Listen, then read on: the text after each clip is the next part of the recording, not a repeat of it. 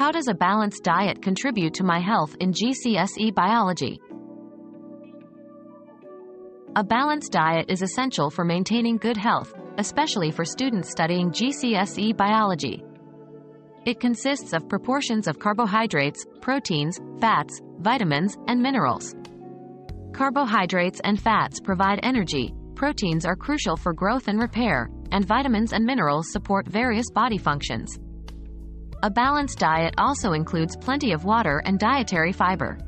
For GCSE Biology, understanding this concept is vital as it links to how our bodies function and the importance of nutrition in our daily lives. Remember, a balanced diet varies for each individual, depending on age, gender, and activity level.